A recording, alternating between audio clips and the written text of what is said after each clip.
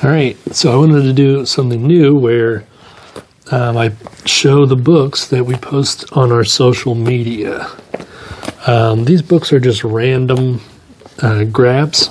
Most of the time I have not read them, but I thought it'd be cool to go ahead and look at them and just kind of, I obviously, like I said, I haven't read them, so I can't give reviews, but just kind of give you an overview of the story.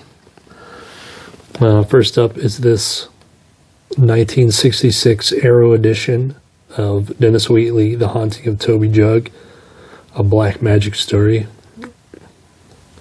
Love that artwork they got going on there. So, horrific scenes of the supernatural, vivid climax and the terror of a black mass. The Haunting of Toby Jug is a classic of occult fiction. So it doesn't really say much about it. Cool skull there. This is the UK edition. I think this was originally published in 1948. For Valentine's Day, I posted this horror collection, 14 Vicious Valentines. These are all horror-type stories having to do with love. It has an introduction by Isaac Asimov, which is really strange. It's the Avon. Let's see what year it was. This was compiled in 1988.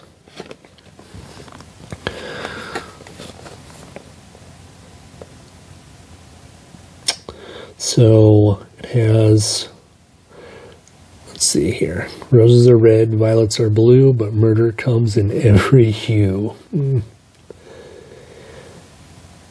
Don't expect a dozen roses this Valentine's Day, just 14 tales of crime and horror that will make February 14th memorable for lovers of chills and thrills.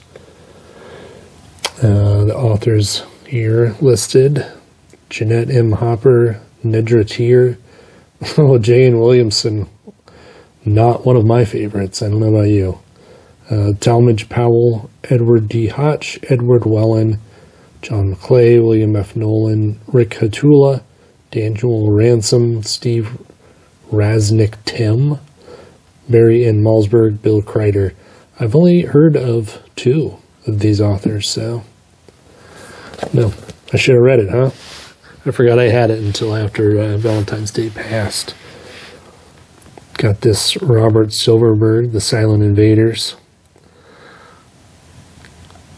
Very cool romantic type sci-fi cover here. A 1963 Ace. We just did a review. Oh, no, I didn't do the review. I recorded it but never posted because I didn't like it. But I just read Robert Silverberg, The Book of Skulls. So, yeah, there won't be a review video because I just can't put it into words. But it was really good. Let's see. The Silent Invaders is a novel of action and adventure. It is the story of an unsuspecting Earth used as a battleground by 2 advanced alien races, and of how the Earthmen discover the vicious struggle in their midst and are drawn into a war they cannot hope to win. It's Robert Silverberg, so I'm sure that that shouldn't be taken at face value, and there will probably be some philosophical type elements in it. Everything that I've read is much deeper than the basic sci-fi premise. Next is this Edgar Rice Burroughs' The Monster Men with the Frank Frazetta cover.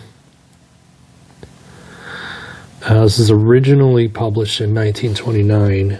This is an Ace science fiction, but I don't know what year it came out. It didn't have it in the book, so... They called him Number 13, the latest and best of Dr. Von Horn's attempts to make life from lifeless chemicals. He found himself an almost human on Von Horn's hideaway jungle island off the coast of Borneo. He saw the monsters that had preceded him and grew used to those dreadful travesties of humanity. Not until number 13 met the American girl who was Von Horn's unwilling prisoner did he realize how different he was from the others. Because monster or not, he turned against his master and threw in his lot with the girl and his friends in their desperate effort to escape the island of terror. The story of the Monster Men is Edgar Rice Burroughs' novel of savages, primitive monsters, and jungles in the best Tarzan style. Next is this 1986 Cobra, The Heroin Connection, by Joseph R. Rosenberg, author of The Death Merchant. This is a Critics' Choice. Interesting. Cobra is an acronym, but I couldn't find what it was for. I think my aunt actually posted it in the Facebook group. Oh, by the way, there's a Facebook group. If you want to join, anyone can post there. It's not just like you're following me. Anyone can post their books or say whatever. There's only like 29 people, but please feel free to join, because that'd be awesome to have more posts from different people. Let's see. Skull has a job to do. He's a covert operations man equipped with an arsenal of weaponry more deadly than ever before conceived.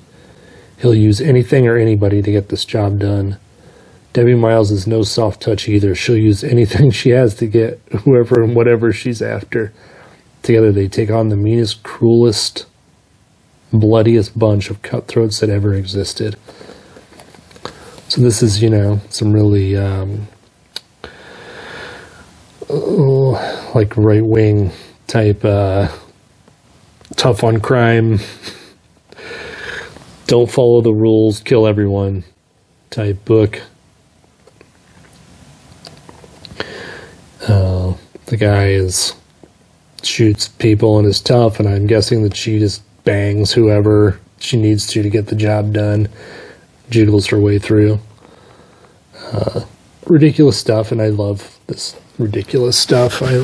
You know, as far as in fiction goes, the real world, not so much. Next is this 1983, I believe, Night Child by Scott Baker.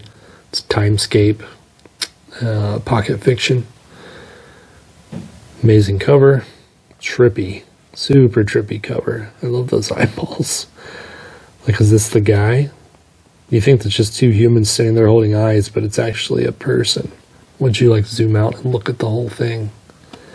You got this tree head guy, lifts lots of weights. Vulcan reject down here. Planet of an eyeball. Depths of an alien planet and ancient evil rises. Night Child. On a strange planet, an orphan boy must unleash the secret powers of the undead. In a world where everyone worships the goddess of death, an orphan boy is guilty of the ultimate blasphemy. He senses he is alive, unlike the masked ones who believe they are dead. Damned sinners in the internal dungeons of hell. Now the orphan must discover the bizarre powers that link him to the mysterious creatures of the long-lost planet Nosferatu. The risk is great. If he fails, his galaxy may perish. If he succeeds, the slumbering forces of the undead will engulf the universe. Sounds super metal. I love all the evil going on in this. I mean, the planet's called Nosferatu. So yeah, this is like a horror sci-fi. Border horror, as I like to say. Man, I should make this my next sci-fi read. That would be good.